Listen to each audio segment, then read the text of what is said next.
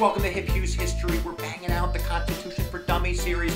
We're wrapping it up with the 21st Amendment. So we're going to take a look at it, the sections, what it means, easy ways to remember it. Your brain's about to grow 3 times its size. How exciting is that? All right, this is an easy one to remember, and I'm going to teach you that in a second, but let's define it. The 21st Amendment is the repeal of prohibition.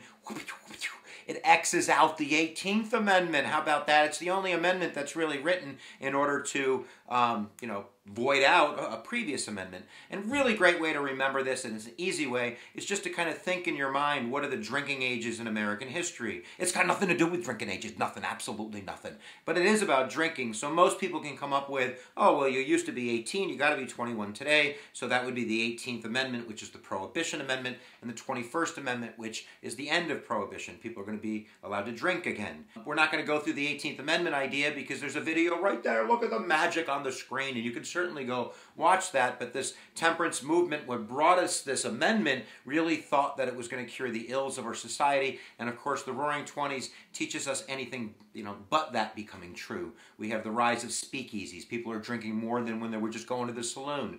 We thought crime rates would go down. Crime rates soared. We thought people would follow the law. Nobody's following the law. So really, by the end of the 1920s and with the election in 1932, during the Great Depression of FDR, and I think the Great Depression has a lot to do with this as well. People are, out of work and they're unemployed. They might want to drink, if you know what I mean.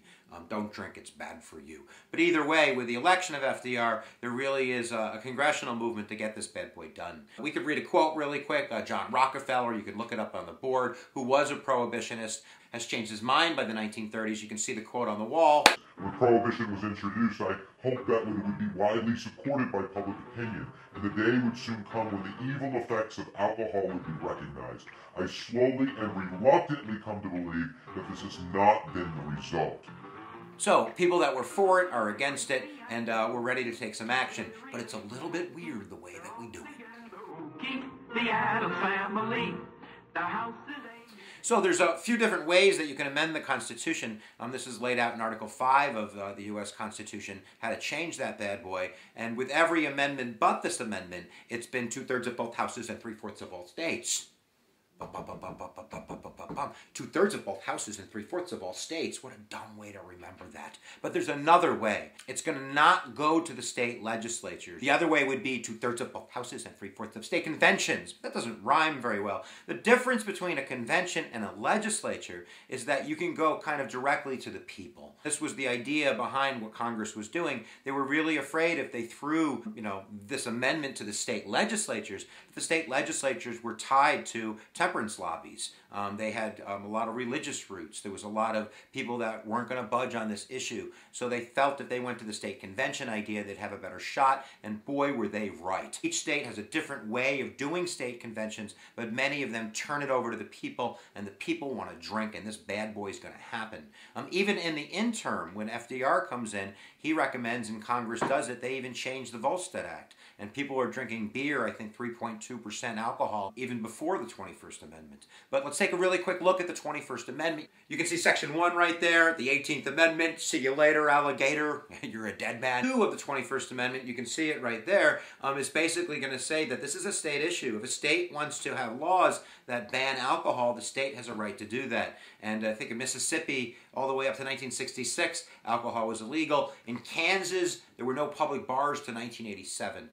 And there's been numerous court cases that have dealt with this, with even the federal government demanding the age being 21 and tying it to federal funds, whether that's a violation of Section 2, but I'm talking too much. Section 3 is just really kind of a time deadline, a 7-year deadline before the amendment process would stop. Most amendments have that sort of section. So there you go. Go get a brewski, go take a shot, and alcohol's bad for you, so maybe you shouldn't do that. But either way, really great way to remember it. 1821, drinky drinky. I think that you got the major ideas, and that we hope that you did the learning really good. Jennifer Joyner and John Larkin and Matt Allen, this is a little bit of a shout out for you. You guys helped me when my channel was down and we needed some equipment. You did a GoFundMe, and I really appreciate that. So thank you for that. Giddy up for all of the YouTube people out there that support YouTube creators and press buttons and help us do what we do. So thanks for that, guys. Giddy up. I haven't begged you to subscribe. What are you doing? Haven't subscribed? Cray, press the button right there. It's the best thing that you could do in the whole wide world. And remember, where attention goes, energy flows.